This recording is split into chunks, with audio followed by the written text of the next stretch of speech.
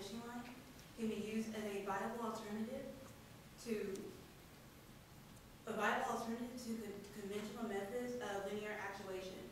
We intend to improve this by articulating portions of a humanoid robotic head.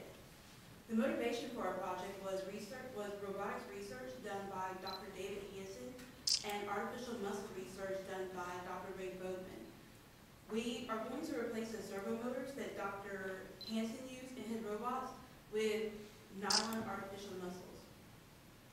We are using silver plating and copper winding to introduce a conductive element to nylon to allow for actuation by electrothermal energy.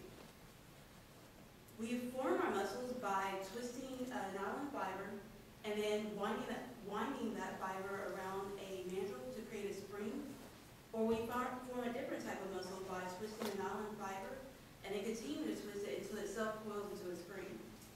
The advantages of using the nylon artificial muscles is that there is, for one, volumetrics, they take up much less space, and it will be, eventually, they'll be less expensive to implement than traditional methods of actuation.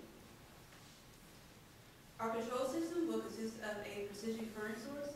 We are controlling the current delivered to our system in order to control the temperature of our system.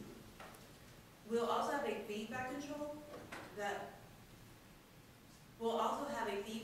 with a temperature system and a temperature shutdown that will prevent excessive heat from melting our muscle or our conductors. One of the challenges of our project is with temperature control. When the muscles are used, heat will build up in the skull cavity,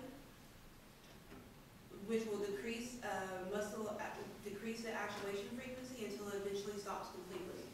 We are addressing this using conduction by applying a thermal paste to our artificial muscles, and with convection by using an air circulation system to force cool air over the nylon.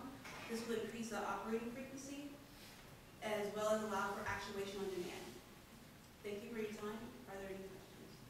We have a little more than 2 minutes, so go for the floor. So do you see this more of a material science project or electronics to control the solution? Yes, the first part of manufacturing the muscles there was definitely a lot of material science involved, but as far as actually getting the muscles to actuate, there will be more EE involved in that. Talk a little bit about your design specs. I'm just trying to interpret greater than or equal to 10% actuation with accuracy of plus or minus 10%, etc. So the greater than 10% actuation refers to the contraction length. So if the muscle is 10 centimeters, then we want it to contract at least 1 centimeter.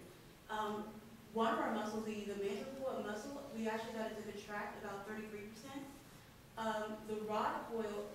The self-coil muscle is still less than 10%, so that's the one that's going to be a challenge to get it to contract a little bit more.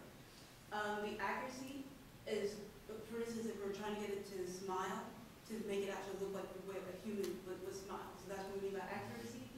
And for actuation frequency and response time, if we have a person operating a UI,